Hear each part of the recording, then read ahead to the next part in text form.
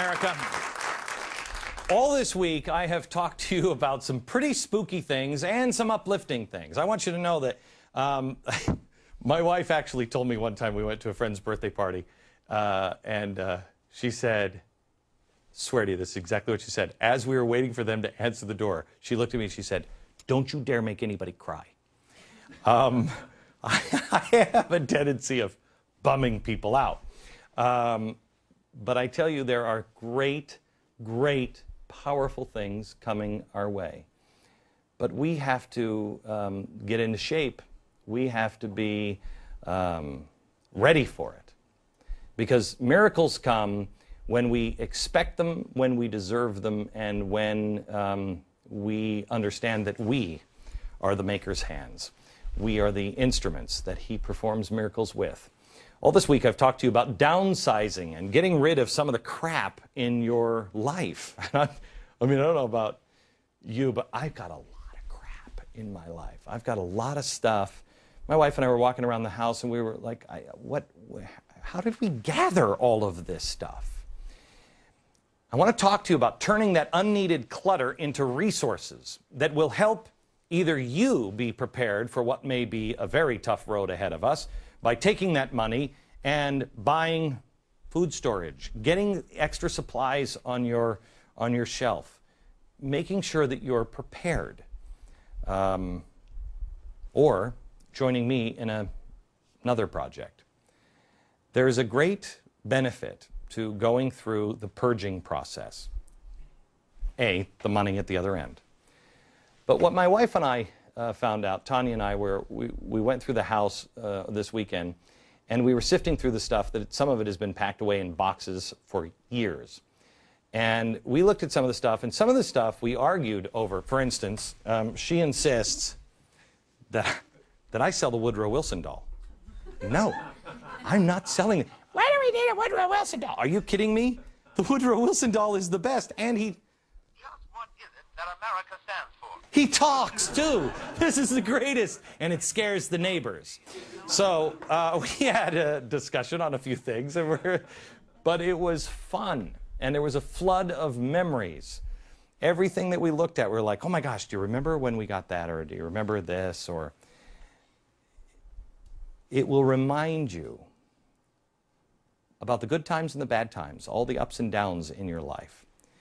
And it will remind you that even in the bad times, we are so incredibly blessed. We are blessed to live in a country that provides freedom of choice, freedom to choose your own path, to self-determination, the ability to gather our own unique set of memories, if you will. I mean, I don't know how long it sat on the shelf before I came into the store. We gather our memories in whatever shape or size we choose. It has been said that you never really fully appreciate something until you lose it. I'm a recovering alcoholic, and I will tell you that is the understatement of a lifetime. I didn't understand. I didn't value my own word. I didn't value honor or integrity. As an alcoholic, and any alcoholic will tell you, man, we are good at lying. Because we've lied to ourselves for most of our life. If you can fool yourself, you can certainly fool somebody else. You never fully appreciate what you had until you don't have it anymore. When I realized I didn't have a soul in my life that believed me anymore, that I didn't have any honor or integrity, I wanted it back. It's been a very long, hard road to get it back. I don't know how many of us fully really appreciate what this country means, what freedom means.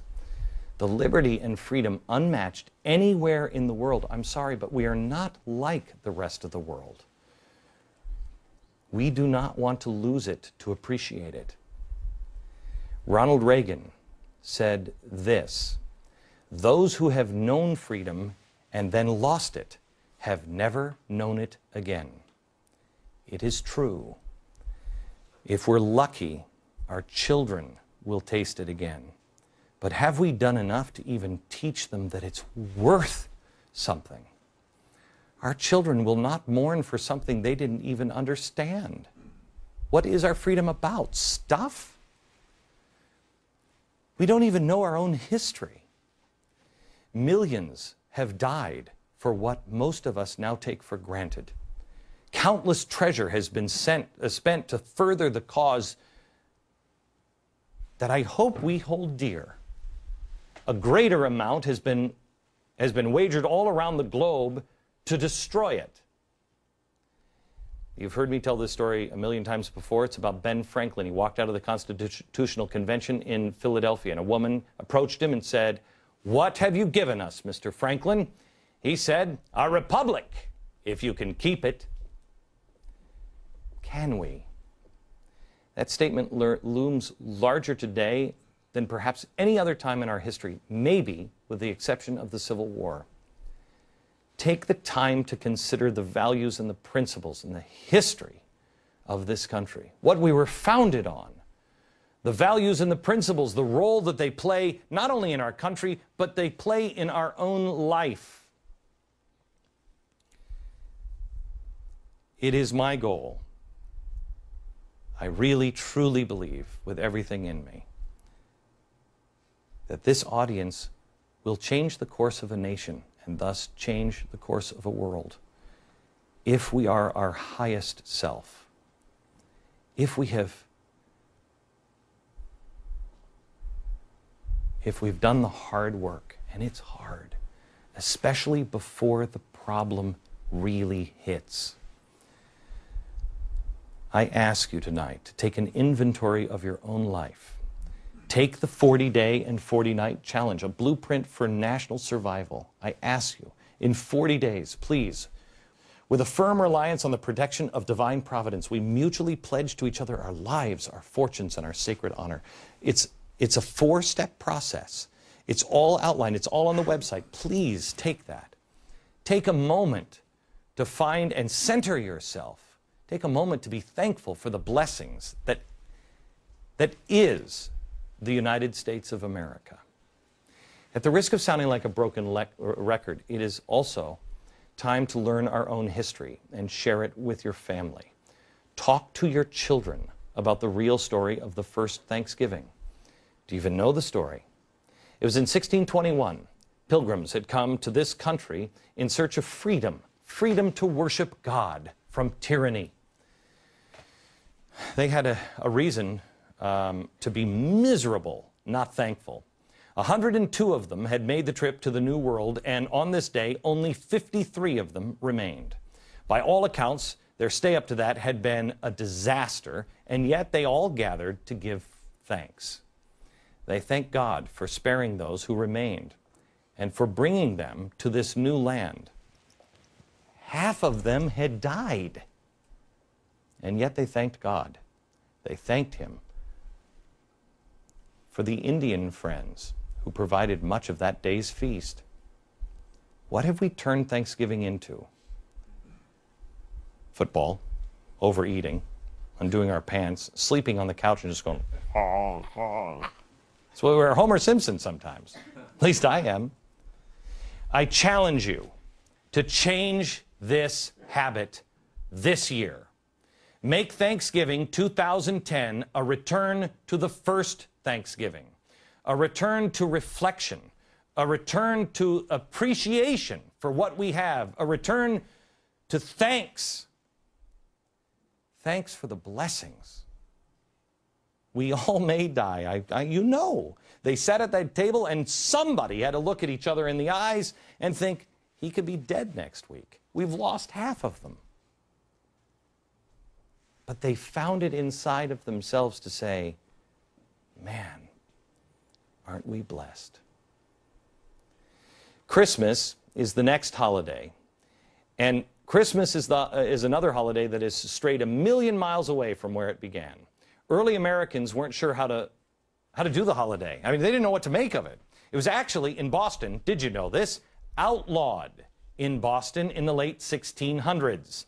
Congress was on session on December 25th, 1789. They were working, They didn't close anything down. The churches back then thought celebration of Christmas was tawdry and demeaned the sanctity of religion. Oh, if they could only see us now. Do you know when Christmas became a federal holiday and everything changed? 1870. 1870. And even then, things were so much different. There was no Black Friday. There was certainly no Cyber Monday. And if gifts were exchanged, they were almost always made of the homemade variety. If you were a kid in the typical American family, you might get one gift. Sometimes it was just sugar. And it would be the highlight of the entire year. Thanksgiving and then Christmas are part of what I call the trilogy of holidays, the third being New Year's. The reason why we always fail on New Year's resolutions is because we haven't been grateful enough to get down on our knees and be humble enough and then see the little baby Jesus and realize, holy cow, he's here to give me a second chance. I break these holidays down like this. Thanksgiving. Fall on your knees and give thanks. In the process, realize, again, Thanksgiving. Don't make it a compound word.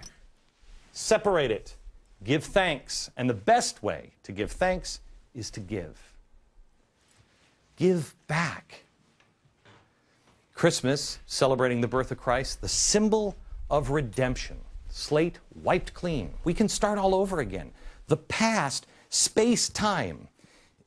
There's no space and time. It's space-time. It's a point in a map. What's past is past. That's where we were. Great. Where are you going today? New Year's is the one that we think gives us a fresh start, but it really doesn't. The new year is just the starting line. These two are the ones that give us the opportunity to start fresh. I'm in the process of doing research for a new project that I'm working on for next year, and I'll tell you about it next year. And it's pretty ambitious. I don't think anybody has ever tried it on television before, at least not on a show like this, not on cable news. And I don't know if anybody's going to watch, and that's okay. But in the process of doing research for this, I stumbled across a story of a little town in Ohio called Wilmington. That not very long ago, it was named one of the top places to live in America. It was a, quote, dream town, end quote. It was right out of a Norman Rockwell painting. It's a great town. In the course of 24 hours in November of 2008, Wilmington went from dream town to American nightmare when DHL, the shipping company, announced that they were closing their facility and they were laying off 9,500 people in a town of 12,000. A short time later, 60 Minutes dubbed Wilmington ground zero for the nation's unemployment crisis. Along with a number of other media outlets, they pretty much have pronounced this town dead on arrival. I grew up in a small town that everybody pronounced dead. I love small town America. It is the heart of us. Let me tell you something right now. I don't care what 60 Minutes says. Wilmington is not dead. It's not, thanks to gritty and determined citizens. They have come to embody and represent the true American spirit. They look out for one another. They're working together. They're rebuilding a little town they call home. And the government isn't involved. The churches are.